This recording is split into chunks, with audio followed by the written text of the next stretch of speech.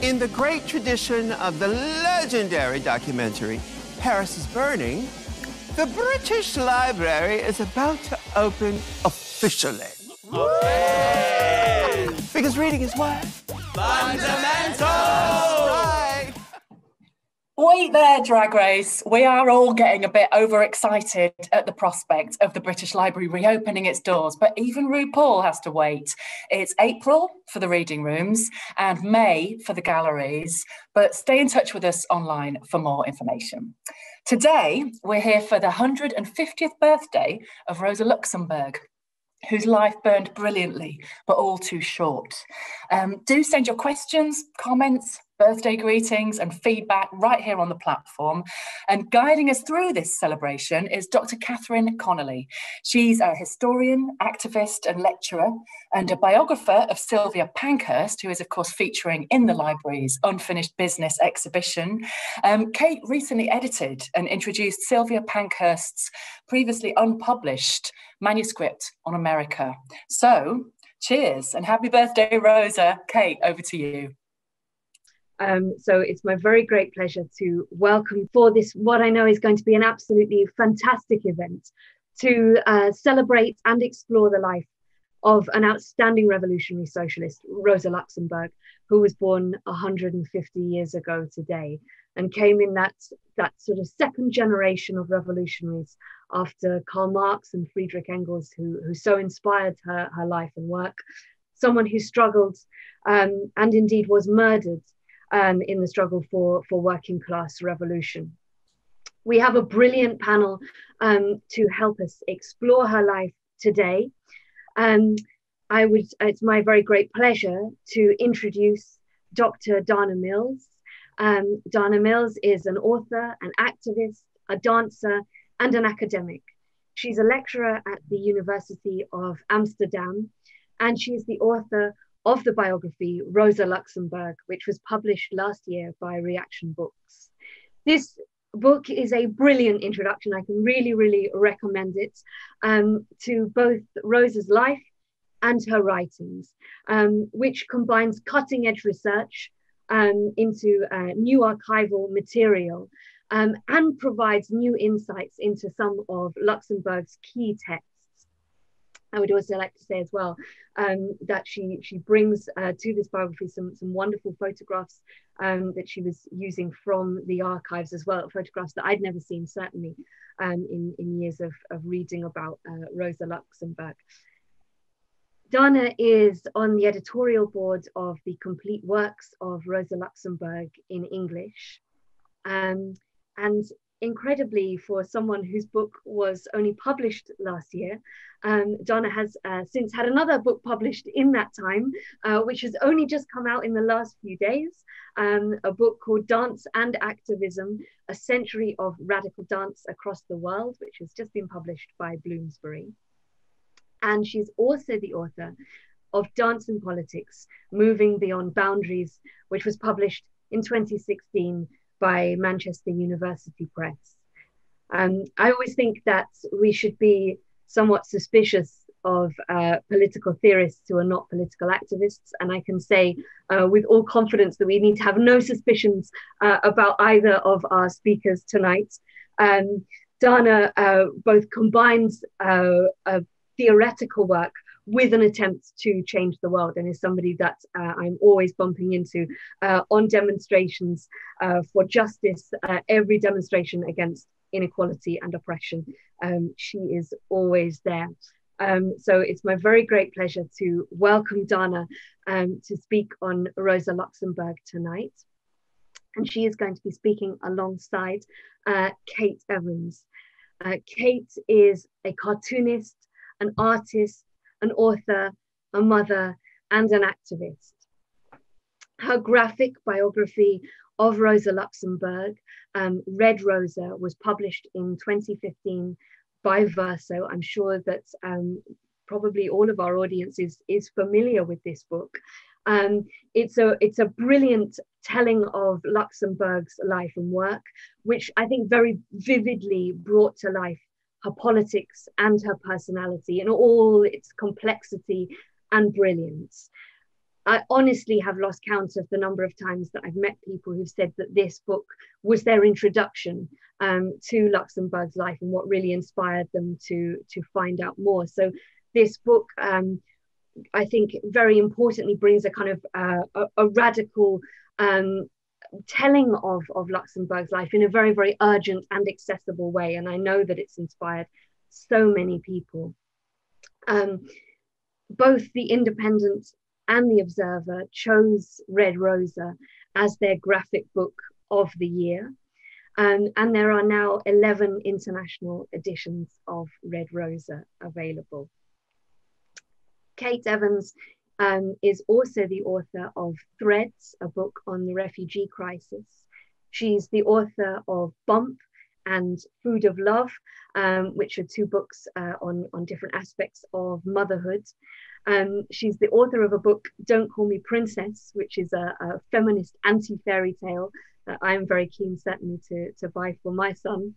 And she's the author of a book, Funny Weather on Climate Change. And she is going to be using art, and it's a lovely reminder actually that Rosa Luxemburg was very, very passionate about art and was an artist herself. Kate is going to be using her art in a presentation about Luxemburg's life tonight. So that's very, very exciting indeed, and I think a very special way as well to think about Luxemburg. So those are our two speakers. We're also very honoured to have with us tonight Azuka Oforka, who is an actor who began her career at the Birmingham Rep and at the Royal Court Theatre. She is best known for playing Louise Tyler in the BBC drama Casualty. And tonight, Azuka is going to be reading live the words of Rosa Luxemburg so that we can hear from Rosa herself in the course of this evening. So I hope that everybody here tonight really enjoys this very exciting multimedia discussion and celebration of Rosa Luxemburg. The way that this is going to work is that we're going to have a presentation first of all.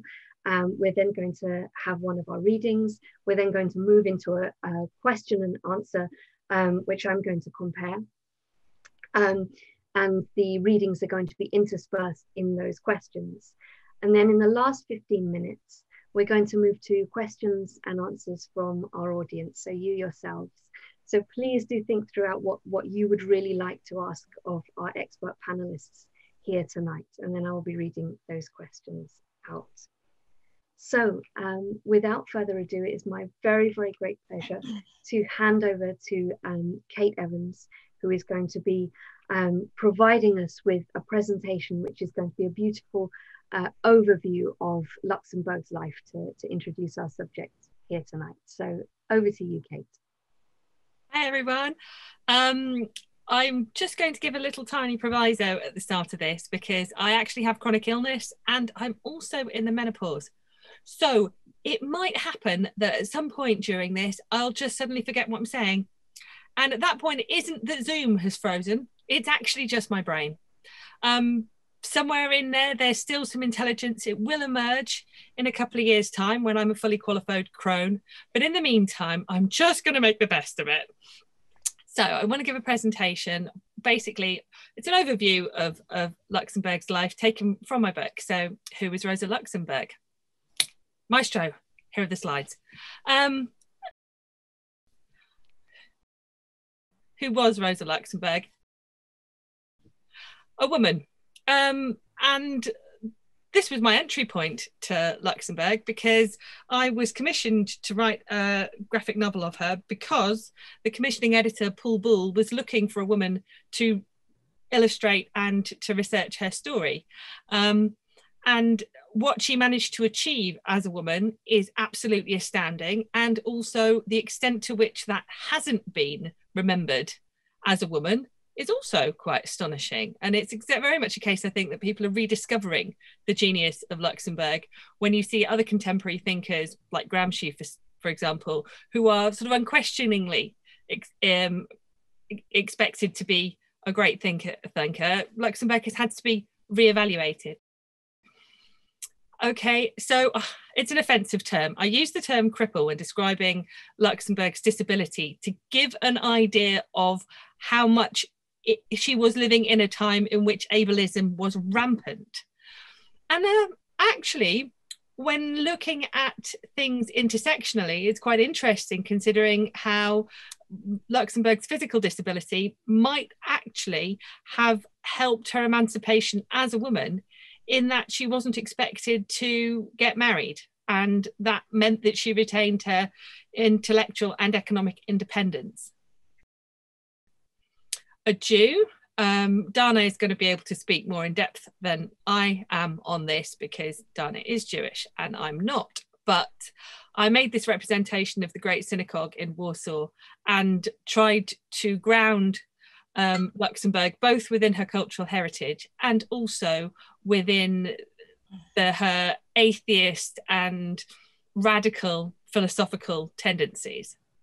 And I think it's interesting when you look at the extent to which intellectual Jewish Jews, maybe as a result of the rampant anti-Semitism of European nations at the time, but you get a lot of political intellectual leaders coming from within the Jewish community.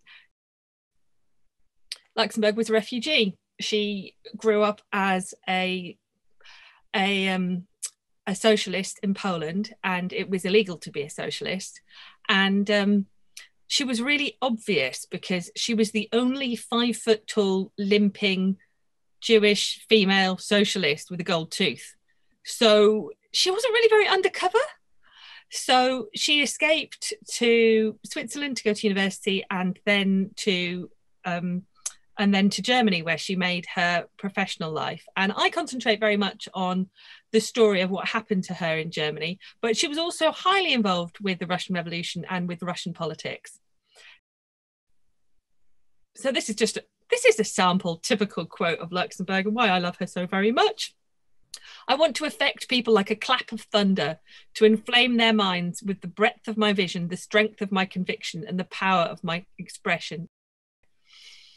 So Luxemburg was a lecturer. So this is one of the beauties of the graphic novel format, is that you can take words which are really quite dense and you can break them up into something that is easier to digest and more accessible for people. So this is a quote from Luxemburg's Introduction to Political Economy, and she's talking about the alienation of the worker. Is not submission to the vagaries of the market a small price to pay for individual freedom? Alas, how unfree is this worker here? The distinctive feature of capitalism is the precariousness of the worker. And I've used this idea of a dandelion clock to show how ephemeral working life is. The capitalist controls the means of production. The worker has nothing. The only commodity he can sell is his labour power. And the entire process revolves around the exploitation of that labour. The worker may think himself free, but what choice does he have other than to sell his labour? Jobs are scarce and insecure, for the capitalist keeps a reserve army of the unemployed ready at his bidding. The capitalist certainly considers himself free, but what choice does he have but to press his workforce ever harder, driving up his profit? For if he doesn't swim ahead of the competition, he will sink. All humanity groans with a frightful suffering under the yoke of a blind social power, capital, that it has unconsciously created.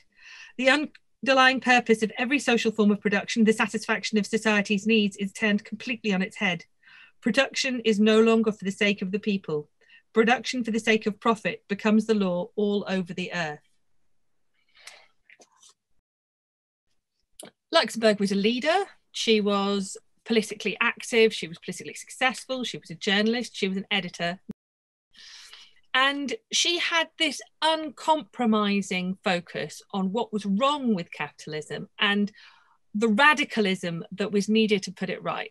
So she was, one of the ways she came to prominence was in critiquing the ideas of Edward Bernstein, who was an established theorist within the German Social Democratic Party. And he was all in favour of just like incremental reform. And she pointed out that revolution is the only factor distinguishing social democracy from bourgeois radicalism. Without it, we're no longer struggling against the existing order, but vainly attempting to repair it. And I think really, when you look at some of the ways that democratic socialism has gone in our lifetime, vainly not even attempting to repair capitalism is where we've ended up. So yeah, here we go. The revolution is everything. All else is bilge. So Luxemburg was a thinker. She was really into pulling apart ideas.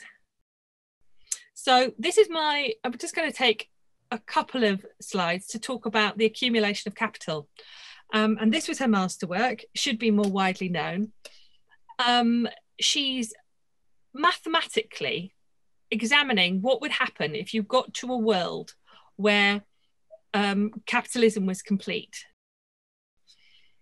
So she points out that it's mathematically impossible, and she uses a few mathematical formulae to do it. And I've actually read Stalin's copy of The Accumulation of Capital, which was shown to me in Moscow, and he read as far as page 7 where the formulae are, and then after that he hadn't cut any of the pages because it's one of those old-fashioned books where the paperbacks are stuck together. So I would like to say that if you can read The Accumulation of Capital, you're cleverer than Stalin. So yeah, this is her laying out the mathematical problem that has absorbed her.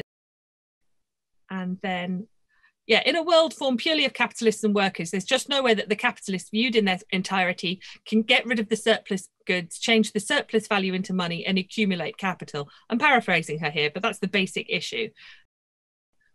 Imperialism. Capitalism expands by forcing its way into non-capitalist markets. It must in order to exist. So Luxemburg is talking about globalization, and she's predicting the rampant march of globalization in this idea called primary accumulation, which is capitalism getting bigger and bigger and bigger, to quote the Lorax. And she's talking about some quite complex ideas around globalization at a time when the word hadn't been coined and wouldn't be for another 50 years. And then she explicitly links that to militarism and the military-industrial complex. Force is the only solution available to capitalism. The accumulation of capital employs force as a permanent weapon. And because I get to be really nerdy being cartoonist, that is actually a First World War bayonet, German one.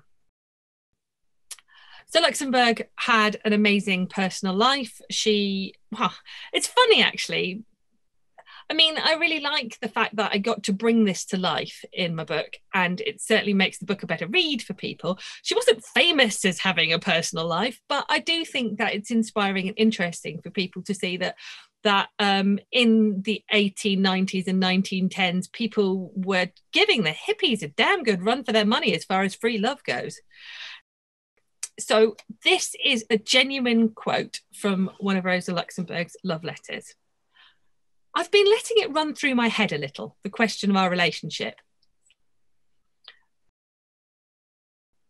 It's time for me to take you in my claws. I must terrorise you completely. I'll smother this rage and fury that you have in yourself. Such weeds can't be allowed to get in amongst the cabbages. Be kind, be gentle. Tell me you love me. I have the right to do this because I'm 10 times better than you. I just love her so much. So Luxemburg was a prisoner.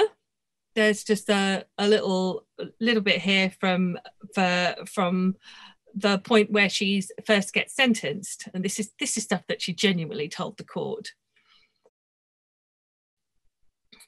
There is a substantial risk that the defendant would flee. So this is the lawyer arguing that she needs to be put on remand and she can't be let out because she might flee. And she genuinely said to the court, I believe that you would flee. A social democrat does not. She stands by her actions and laughs at your judgments. And now sentence me. I mean, she really wasn't, although we're talking about her in prison, she really wasn't taking any prisoners at this point. And she said, I would not flee even if I were threatened by the gallows. Sacrifices are a part of a socialist work. There is simply a matter of course. So Luxemburg has come to become politically remembered because she was murdered. And I would argue that it shouldn't have needed that, you know. She should be remembered in her own right. And there is a way in which she can be kind of turned into a heroine or an icon or a martyr. And actually, the complexity of the ideas that she was espousing are worth thinking about in their own right. And she shouldn't need to be, you know, stuck on an altar. But this is a representation of her arrest. The soldiers who were taking her away are called the Freikorps, and they were embittered First World War, PTSD-riddled, horrible men who drove around with skulls on the fronts of their cars, which makes it very easy for them to look like the baddies in a cartoon. So, yeah, I mean, she was murdered at the age of 48. And I just want us to all take a moment for us to realise that if that hadn't happened, she'd be 150 today. So that's very sad. Okay, thank you very much. Next slide, which is the last slide, is the cover of my book. And thank you very much. That's it. Thank you so much, Kate, for that brilliant overview of Luxemburg's life, and indeed a very beautiful overview and an incredibly powerful ending there. Thank you. I'd now like to invite Azuka to read the first reading, which is from a letter by Luxemburg written in 1917. What do you want with this theme of the special suffering of the Jews? I'm just as much concerned with the poor victims of the rubber plantations of Putumayo, the Black people in Africa with whose corpses the Europeans play catch. I have no special place in my heart for the Jewish ghetto. I feel at home in the entire world, wherever there are clouds and birds and human tears. Thank you so much. I want to take that quote and come to Donna now. There we have Luxemburg describing the horrors of imperialism. And Rosa Luxemburg's anti-imperialism is one of the things for which rightly she is most famous, particularly her opposition to World War I, right from the outset, when the SPD, the largest socialist party in Europe, backed it and betrayed socialists across Europe in so doing. She's also famous for an earlier polemic, which Kate Evans referred to, within that party, where she defended the idea that had been expounded by Marx and Engels, that socialism could only come through class struggle and not, as others were saying, chiefly Eduard Bernstein, who was suggesting that it could come through piecemeal reforms under capitalism. I was wondering, Donna, if you could say something about what links there are between her commitment to anti-capitalism and her anti-imperialism, please. Thank you so much, Kate, for this, and thank you for this beautiful evening. And I actually want to start from the quote and Azuka's beautiful reading and very powerful reading, so thank you for that. And somewhere that I think we need to start thinking about Luxemburg as an anti-imperialist. Luxemburg was raised in Poland under the Russian Empire. So she was a citizen of empire herself. She was a Jew, so she was oppressed as a minority, and she was a woman, and she was a disabled woman. So she encountered the wrongs of imperialism and the wrongs of intersectional oppression before she had words and ways to think about that. And there's a long and interesting legacy of both collaborations and betrayal between different subjects of empire in different parts of the world. But she's one of the first people to very eloquently understand that oppression under empire is one of the chief wrongs that one must stand up to. And indeed, as you mentioned, she stood up against the First World War, but even before that, she wrote The Accumulation of Capital, which is indeed one of the best books, I think, ever written on the left. Her comrade Franz Mehring called her the best brain after Marx, and I think that's a worthy description. one thing that is really important to remember is that for Luxemburg, imperialism is the last stage before capitalism collapses. So it's absolutely important to fight against imperialism in order to bring the next stage, which is, of course, socialism. However, it's also important to note that here that the German left, by and large, were very happy to continue with imperialism. They kind of thought, wars that are fought away from where we are, wrongs that are seen elsewhere, we do not have connection to that. And Luxemburg was one of the first people to really connect oppressions and exploitation happening in places that she couldn't even see. Unlike many people of her generation, she didn't travel a lot. She had ill health and she was disabled. So she very much stayed in the region of Germany, maximum Poland, when she went undercover to see the revolution. But she actually was able to very powerfully understand oppressions in different parts of the world. And in the accumulation of capital, she writes about South Africa, she writes about Australia, she writes about the South in the US without ever going there and seeing what's going on. So one of my students said, Rosa Luxemburg was an intersectionalist before it was cool. And I think that's a really good way to think about her, because she understands that you can't fight injustice one piece at a time. And it very much is the red thread of her career. So it starts when she writes, of course, Reform or Revolution. She says, absolutely, we have to stand up and continue working towards the revolution. But then it becomes much more subtle. And indeed, she writes also very subtly and very, like, you have to work very hard to find it. But she writes about disability rights, which, of course, she was implicated by herself. She writes about anti-racism, anti-imperialism, and she refers to all sorts of other kinds of oppressions. So for Luxemburg, anti-imperialism is part of her very deep understanding of injustice in the world. And here I think it's worthwhile again to come full circle and think about her own fate. She was a Jewish woman who encountered a lot of sexism and anti-Semitism, and she knew that very well. She knew she wasn't treated as equal amongst her comrades.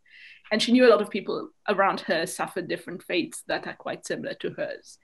And it's also important to note here that a lot of her close comrades were murdered by the Nazis because they were either Jewish or communists or both. So her murder was tragic and horrible. And when she penned in 1915 and said, it's the choices between socialism or barbarism, indeed her murder very much unpacked this road towards barbarism. And so her standing up against imperialism is part and parcel of this entire worldview and standing up to injustice, whether she had personal contact to that or not. Thank you very, very much, Dana, for discussing some of Luxemburg's really key ideas there with us, and also for pointing out their urgency for us today. I'd now like to invite Azuka to read the second reading, which is an extract from Luxemburg's work, Women's Suffrage and Class Struggle, from 1912. In truth, our state is interested in keeping the vote from working women and from them alone. It rightly fears that they will threaten the traditional institutions of class rule. For instance, militarism, of which no thinking proletarian woman can help being a deadly enemy. Monarchy and the systematic robbery of duties and taxes on groceries, etc. Women's suffrage is a horror and abomination for the present capitalist state because behind it stands millions of women who would strengthen the enemy within, i.e. revolutionary social democracy. If it were a matter of bourgeois ladies voting, the capitalist state could expect nothing but effective support for the reaction. Most of those bourgeois women who act like lionesses in the struggle against male prerogatives would trot like docile lambs in the camp of conservative and clerical reaction if they had suffrage. Indeed, they would certainly be a good deal more reactionary than the male part of their class. Aside from the few who have jobs or professions, the women of the bourgeoisie do not take part in social production. They are nothing but co-consumers of the surplus value their men extort from the proletariat. They are the parasites of the social body. Thank you very much, Azuka, for that reading.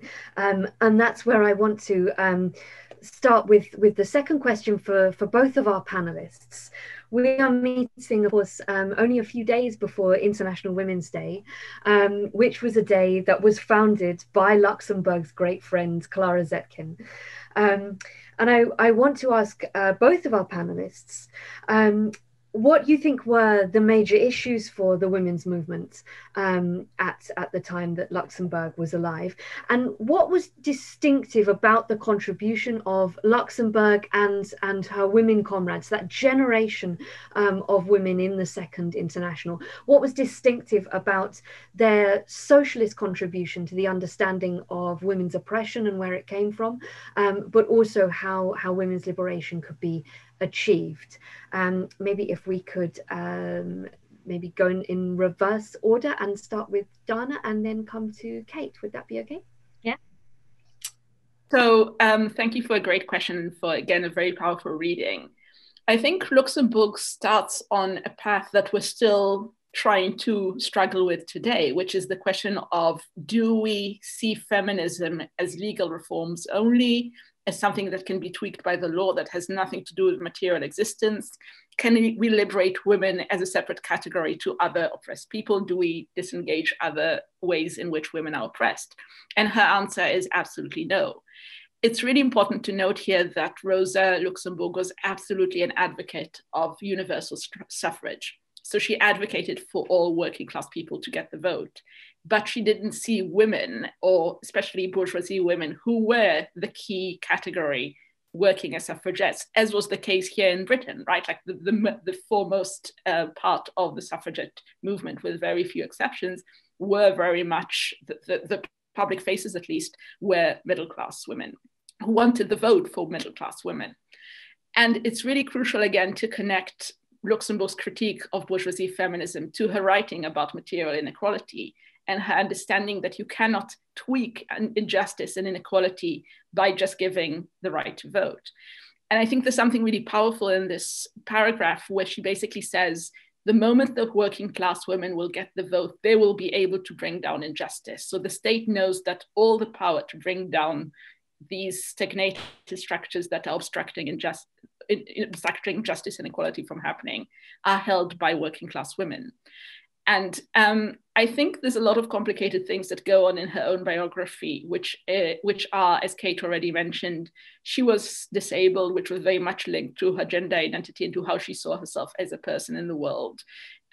She lived in a time, I think, to your question of the Second International, not only did women not have the right to vote, they didn't have rights of various other kinds. That came through the Second International. So for her, her gender was always part of something much larger. And I think that's why she understood that gender equality is always part of a larger fight and is part of a material fight.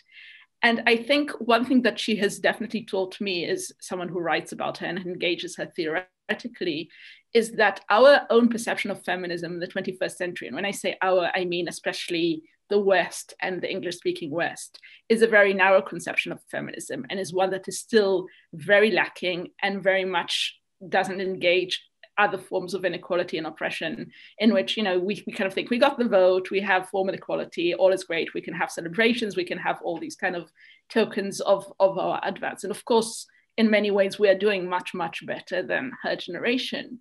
But in terms of material inequality, in terms of discrimination against certain professions that are still overpopulated by women, such as nurses, such as workers in the NHS that are underpaid and still are treated as second-class citizens, we are still very much lagging behind Luxemburg's vision.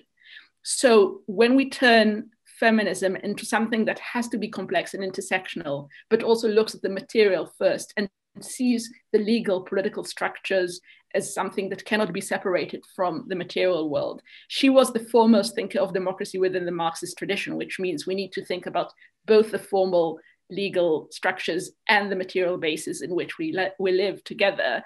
This is something that feminism is still struggling with. And I think she can teach us quite a few lessons today in 2021, which is very sad, but also very telling. Do I take up I could argue with you over some of that, Dana. I think you're right. She totally prioritizes class struggle and the need to completely reform the inequality that is inherent within capitalism. She's got that as her number one aim, and that's refreshingly clear focus. But intersectionality wasn't something that she had any contemporary she had any awareness of. And I think it's a case that she does sometimes argue either or. Like, she's interested in the class struggle, and so the struggle against sexism can wait. And I certainly see her almost like she passes through life as an honorary man. She had 5 older brothers and then a very much older sister. And the very much older sister didn't get married as well because she had the same disability.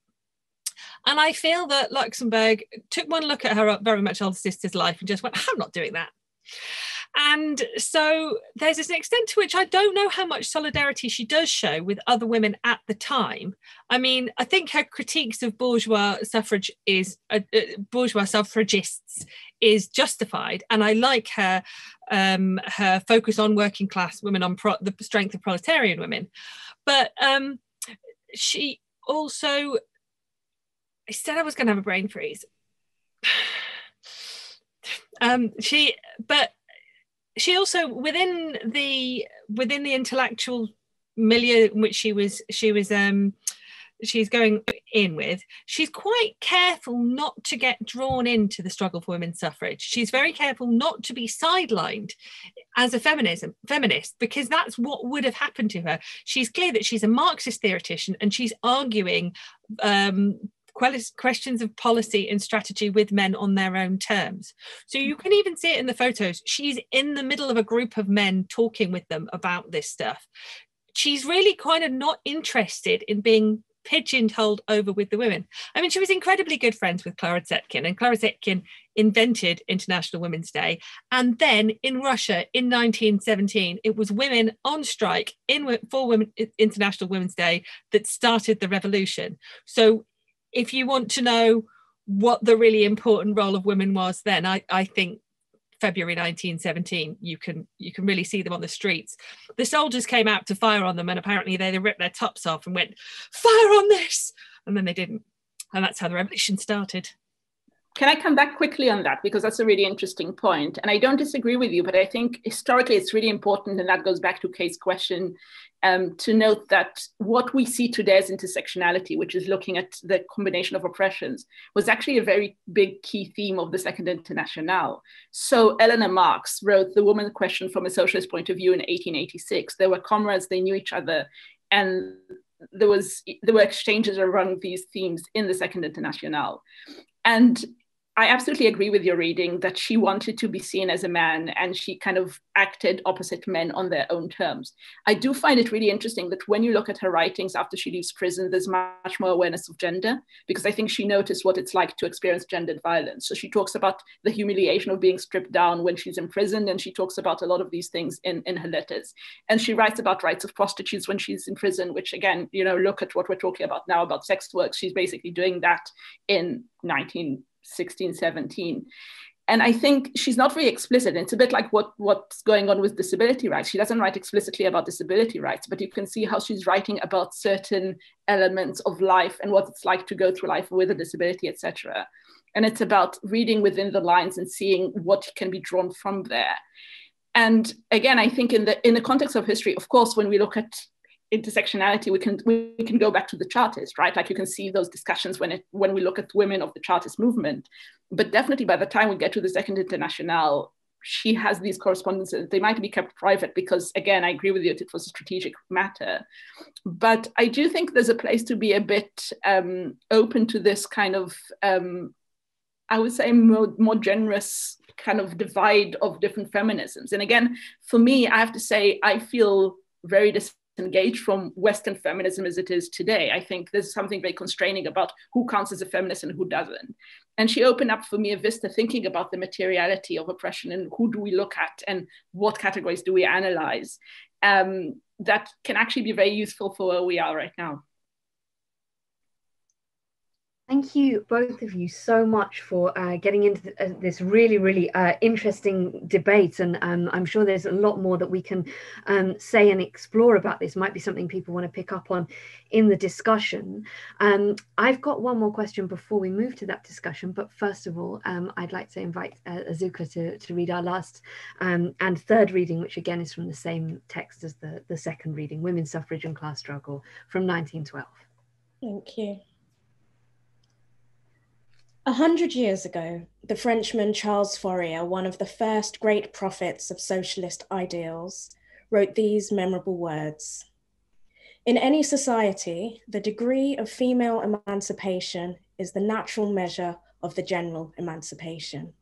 This is completely true of our present society. The current mass struggle for women's political rights is only an expression and a part of the proletariat's general struggle for liberation. In this lies its strength and its future. Because of the female proletariat, general, equal, direct suffrage for women would immensely advance and intensify the proletarian class struggle. This is why bourgeois society abhors and fears women's suffrage. And this is why we want and will achieve it. Fighting for women's suffrage, we will also hasten the coming of the hour when the present society falls in ruins under the hammer strokes of the revolutionary proletariat. Thank you so much, Azuka, for all of those brilliant readings. It's very, very special to be able to hear Luxemburg's words, because she was such a brilliant writer and somebody who really inspired through the written word. So it's incredibly special to hear that. Thank you so, so much. I would like to invite everybody in our audience to think about what questions you would like to ask our expert panelists on this subject. There is no such thing as a stupid question. Any question that you have will probably be questions that other people have in their heads as well. So please do send your questions in. Just before we go to that general discussion, I've got a question for both of our panelists. That last reading we had Rosa Luxemburg looking back at socialist thought and drawing from that as she did throughout her life. And I'd like to ask both of you, if you can, to tell us what you draw from Rosa Luxemburg. What do you think we should take? You know, her writing is, I feel, really resonates so much with the situation in which we find ourselves. So many of the same dilemmas, so many things that haven't gone away: exploitation, imperialist wars.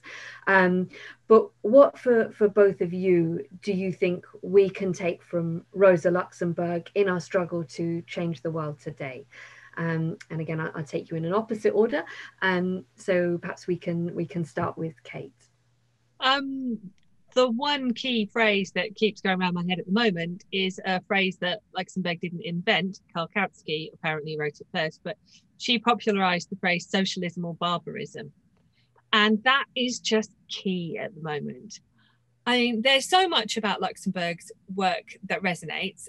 She talks about the spontaneity of mass movements. She talks about how quickly things can turn.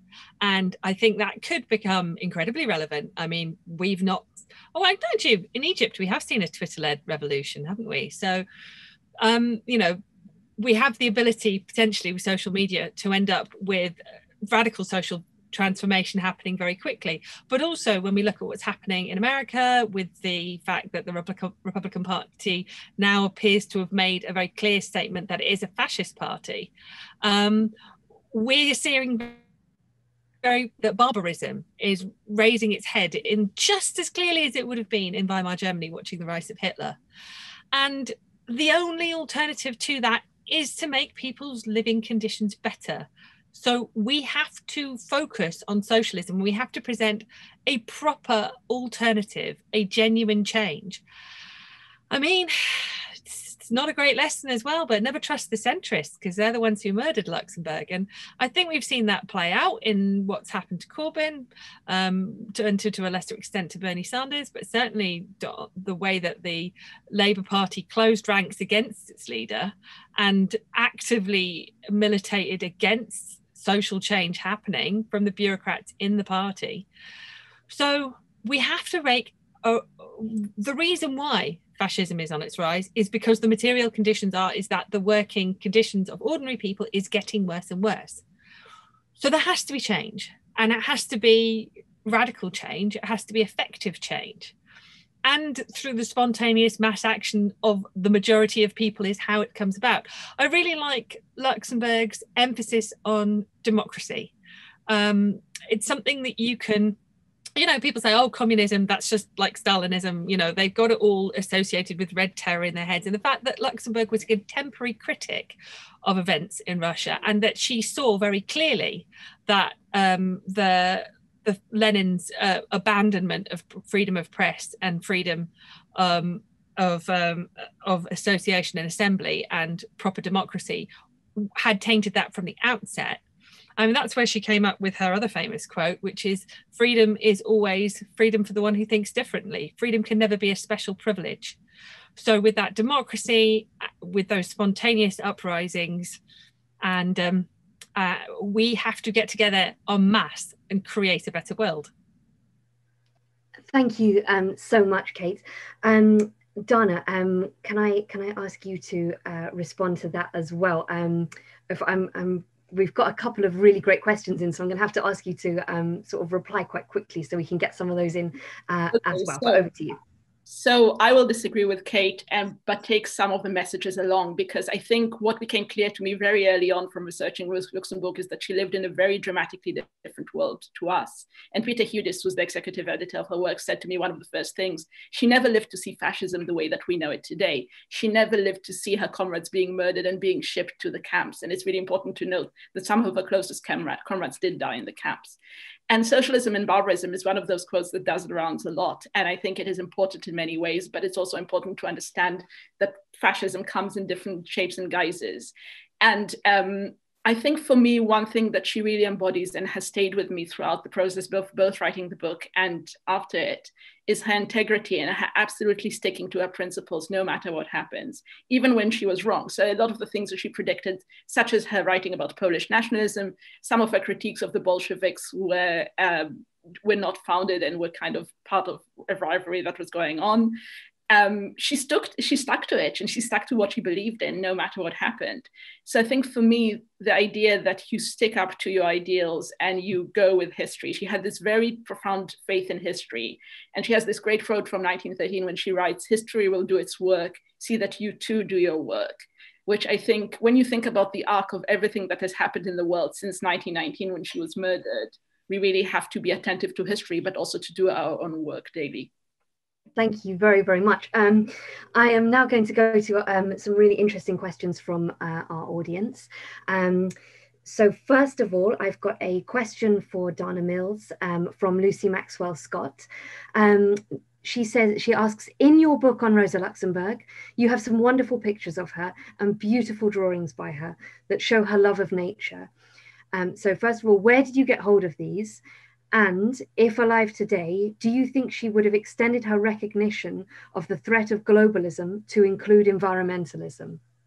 Thank you. This is such a fantastic question. Thank you so much. I think absolutely. And you can really see the seeds of environmentalism in her writing, in the accumulation of capital and in the anti-critique. There's quite a lot of segments about human beings' cruelty towards nature. And indeed, in her letters, there's also some paragraphs when she writes about how when human beings are oppressive towards nature, when they abuse nature, this is the beginning of cruelty between man and man too, or man and woman also, of course. In terms of source, I spent a lot of time in the wonderful Institute for Social History in Amsterdam, which has a huge part of her archive. I also had some different sources from elsewhere, but if you're ever around, I cannot recommend it enough. It's a wonderful place, and that was where most of my sources were taken. And when I was talking about the comprehensive view of justice, I think that's one place where I really saw her as pioneer. I was writing the book roundabout when Extinction Rebellion was rising its head, and there were all these Fridays for Future strikes and all of this going on. And I thought it was extraordinary that she really understood these complexities way, way before she had words and or access to some of the ideas that were then articulated in the public space. And she definitely was a pioneer in many ways. Of course, Marx himself writes about environment and the cruelty towards environment is part and parcel of capitalism. But she extended that, and she understood that the global abuse towards nature elsewhere, and sort of the sabotaging of earth and trees and basically other people's property, which is still obviously a staple of colonialism in other guises, is something that was embedded within her thinking. And I think the last comeback I'll give to this question, because it's just such a rich and wonderful question, is that for me, her writing in letters and her drawings and her academic so-called writings are part and parcel of the same worldview. So it is a different genre. She expresses herself differently. She saw letter writing as a different skill. She was a master or mistress of this skill, but it's absolutely part of her ideology. And when she looks at nature, it's not that she kind of takes away her political hat and doesn't think about what human beings do to each other, but it's very much her understanding of the world is something that is complicated and rich and demands a complex worldview in order to understand it. If you want an example of how much Rosa Luxemburg loved nature, she fed wasps in prison. First off, she was in this prison where she had a little garden, and that was great. And she writes these beautiful letters with songbirds. And then she gets put in a prison where she only has, a cell window that opens in a jar. And she saves her jam ration and she feeds some little wasps that come to visit. She would so have been a vegan these days. That's such a lovely story. Thank you both for that. And one of the kind of really exciting things that Dana's always stressed to me is about what new things we're discovering about Luxemburg's thought all the time as new things get translated and discovered. I have here a question from Paul Topley, and I'd like to direct this one first of all to Kate Evans. Paul says, Lenin talked about socialist revolutionaries being the tribunes of the oppressed. Isn't this a more historically accurate way of locating Luxemburg? No, I've got to answer that intelligently, haven't I? Can I plead ME on this? Hang on, the proletarian are the tribunes of the oppressed. Mm-hmm. But they are oppressed. Sorry, I don't get the question. Just bat it over to Dana and she'll say something clever. Dana, would you like to comment on this question? I mean, beyond this specific quote, which is great, of course, Lenin was a good writer. We all know that. I think I am going to hijack the question and talk a little bit about Leninism versus Luxemburgism and Lenin versus Rosa, because I think that's an important point that we've been skirting around. And there are two streams of thought, which are Luxemburgism and Leninism, and they have at times little to do with the people who actually wrote. And it's really important to remember that Lenin and Luxemburg were comrades. They worked at the same time. They had ups and downs in their relationship. When Luxemburg writes The Accumulation of Capital, they are at the lowest point of their relationship. And he writes in the footnotes of his copy of The Accumulation of Capital that her description of people suffering in Africa is sentimental and non-Marxist, which, considering he wrote a lot about imperialism afterwards, kind of shows a very different approach to writing. But they did have a close relationship. And again, they had different positions within their respective movements. So it's, again, really important to remember that Luxemburg was most of her life a left outlier. She was to the left of the parties which she inhabited. And the last parties that she founded, she didn't live to see herself gaining any position of power within. So Lenin was under different pressures to the ones that she was under, really. They had different worldviews, which also is derived from that, but they had also different worldviews because, again, Lenin wasn't a Jewish Polish woman who entered the German socialist movement from outside. He very much was at the hub of socialist activity of his time. So it's an interesting description. I think it's fair. There's enough room in our hearts for more than one revolution, and we can talk about Luxemburg without Lenin, maybe, and in the same way that we can talk about Lenin without Luxemburg, which mostly happens. Thank you. Thank you very much. We've got time for one more question. It's sort of similar to a question that I asked earlier, but what's different about this is it actually sort of asks about sort of priorities for Luxemburg as a political thinker and activist. This is a question from Fleur. And the question is, what would Luxemburg think the main issue with society today would be? What would she find the most issues with in our modern world? Perhaps, Kate, would you like to answer this one? Oh, I'm struggling against the thing to be, say, flippant and say, oh, she'd just be on Twitter all the time, starting fights with people. But she blatantly does that in her letters as well. There's some really amusing quotes where she says, if you see so-and-so, would you kindly kick him down the stairs? Well, the main issue now is the environmental collapse of the world. The fact that we have pushed systems of growth. And in that, we would see the two different strands of Luxemburg's thought come together. Her incredible connection with nature, her you know, beetle saving tendencies, where she'll find a beetle on the path and get sad and move it to a nice place. You know, she's got this incredible appreciation of the natural world.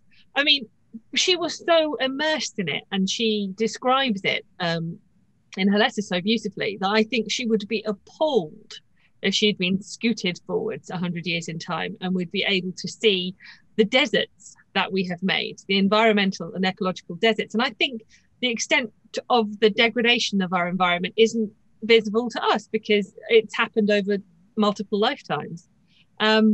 So Luxemburg would be emphatic about that, but also she would just be uncompromising about the fact that capitalism is the actual problem, and getting rid of capitalism is the only solution. And that is the pressing question of our day. Because people say, oh, we can meet our carbon commitments because we could switch to electric cars, except the electric cars don't have to be electric cars, they could be hybrid cars. And then we could make the energy with hydrogen, and the hydrogen we could make from carbon capture. And before you know it, we haven't stopped emitting any carbon at all. The problem is the fundamental relation that capitalism has with the natural world, and that it has with the exploitation of people, and the runaway accumulation of wealth at the top, you know, the trillionaires, the trillions that the billionaires own. That is the problem. And she wouldn't be afraid to point the finger and identify it. Thank you very, very much, Kate. I think that's a brilliant note to end on. It's a rallying cry, and it's very urgent. I hope that everybody who's come feels inspired to go out and try and change the world. And all that remains for us to do, I believe, is to raise a glass to Rosa Luxemburg and to wish her a very happy 150th birthday. So thank you very much to the British Library for putting this event on. Thank you so much to B. Rowlett for organising this. Thank you very much to Azuka for those beautiful and impassioned readings of Luxemburg's own words. And thank you, of course, to both of our expert panelists, Kate Evans and Dana Mills. Cheers. Cheers. Cheers. Happy birthday, Rosa. Mazel tov.